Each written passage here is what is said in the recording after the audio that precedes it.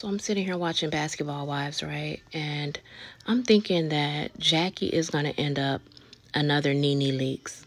And not to say that Nene is off bad or that she's a bad person or anything like that, but it's like you can see the train crash before it happens, right? Because Nene didn't want to be off the show. In fact, she tried to get back on the show. But when you become so big-headed and think that you are above the show and above your cast members and things like that, I think that they should recast. I think that is something that they should really think about. But I do think it is self-sabotage. Like, she is so arrogant. And you don't have to be. These are your castmates. Like, I don't know.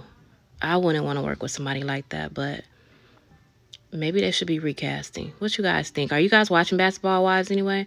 Like, I don't even know how popular the show is anymore. I had to watch the previous season to get caught up. But I did remember that Nene Leakes is off of the show that she was on, Atlanta Housewives or something.